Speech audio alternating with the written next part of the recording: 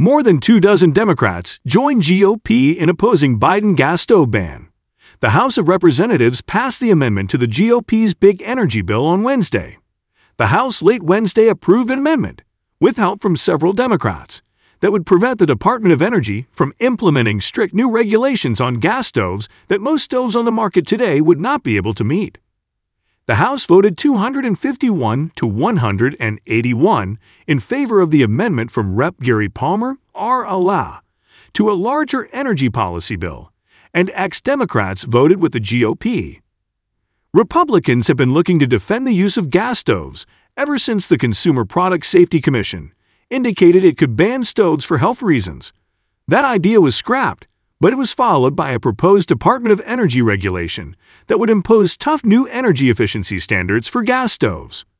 Palmer, head of the House Republican Policy Committee, criticized House Democrats for largely voting against his amendment in comments to Fox News Digital.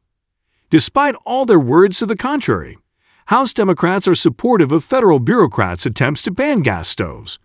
By voting against my amendment to prevent the Department of Energy from implementing its anti-natural gas agenda, they have shown themselves to be complicit, Palmer told Fox News Digital. Clearly, the plan to ban gas stoves was already in the works even before federal bureaucrats said the quiet part out loud earlier this year, he said. Republicans are meeting this attempt to dismantle American energy head-on and will continue to empower Americans to choose what appliances belong in their kitchens, not have it dictated to them by a bureaucrat with a political agenda.